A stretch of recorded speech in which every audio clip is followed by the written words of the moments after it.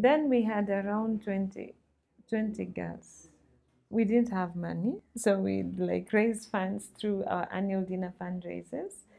The dinner fundraiser started in 2003 to call for action, for people who have money to support these kids. And with time, actually, that kitty has grown. I asked myself, okay, if an international partner would not trust me, I have my local partners who should first and foremost trust me.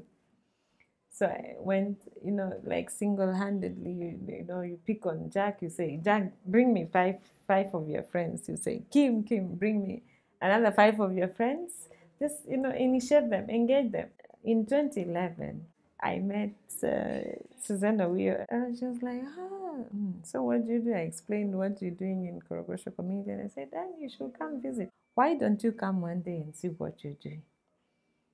We had a community beauty pageant. I called her, she came with a friend. And she was like, wow, I love this. I'm part of you, Emmie, from now. I said, yeah. Okay. Then I looked at some other person. You know Nameless? Actually, Nameless is our chairperson. He didn't know me. I tell him what you're doing in Korogocho, and he's like, oh, you guys are doing really good work. Yet we are here. I think we are people who should be helping more, but we feel like we cannot do anything to these, communities. And I said, okay, fine. I want you to come and visit. For me, first thing, don't give me your money, but come visit. Come see what you're doing and you make your opinion. We drove to Korogocho with him. To cut the long story short, Nameless was so impressed and said, okay, I'll bring in more friends to come and support what you're doing. From there, in our dinner, we've had more corporates coming on board. Safaricom, which never came before. We have MCSK that came on board. As we talk right now, we have the county governor, Deputy Mweke. In the last year's dinner, he was our chief guest. From his office, he offered us some 5 scholarships for some kids here. Then we have other friends to Nameless who are also supporting the same.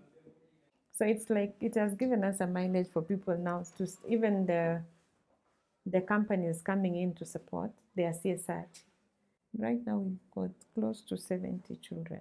Then I got some link to another scholarship with Kenya Education Fund that will be supporting close to 50 children for the next 4 years. Over the time, I think successfully we've risen the ladders. Through the projects we are working on the sexual reproductive health. We've met one youth peer provider, YPP, who is also in the program. We've worked with Planned Parenthood Global, that is also supporting most of our activities that are related to the DJ, the talents and entrepreneurship. These seats you're seeing here, we are going to use them for hire. So if you have events, you have tents and chairs for hire as well. Then from there, we still have other partners who are still coming on board and interested to work with us. And I would say it's not easy for people to now start engaging with you. It means you've shown there's accountability, there's credibility. If you're not credible, then you don't get people to support you, even friends. All our programs are trying to get roots in schools and the communities, especially now trying to reach even to the county government office. Like, we need to work with the county to develop our communities. So it is important when you have devolved units, looking forward to work with trusted organizations. I remember meeting the governor and told him, I'm so sorry to say the county government has failed. It is not supporting the communities. Look, there are social halls to be built, there are different facilities to be built.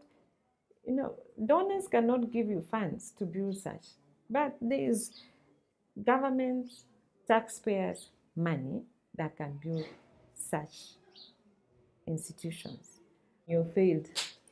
You need to go back to the drawing board. You need to look to the issues of, affecting the youth. Not just, we don't react, we are a reactionary country.